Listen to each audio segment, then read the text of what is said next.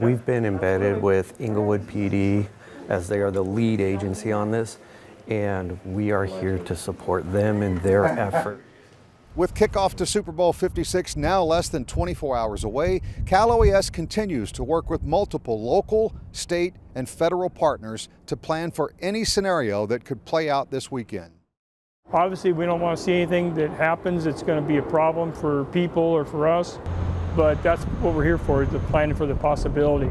It is very important for us to be engaged from the start so that we have the rhythm, the pattern down, and we're participants so that if something is to happen, we're already there. And our response is going to be instant versus trying to drive from hours away, get oriented to what's going on, and then try to affect the change that they need or to bring resources in. We don't want to lose that time.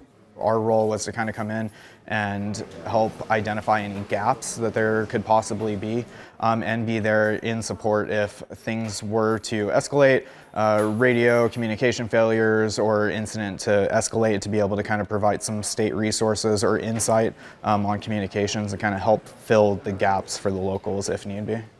We have our law, our fire, our communications, and emergency management here, and so we're getting a bigger picture of the overall behind-the-scenes operation, the planning that's been going on for 18 months, and how this will fold into the planning for the Olympics in 2028.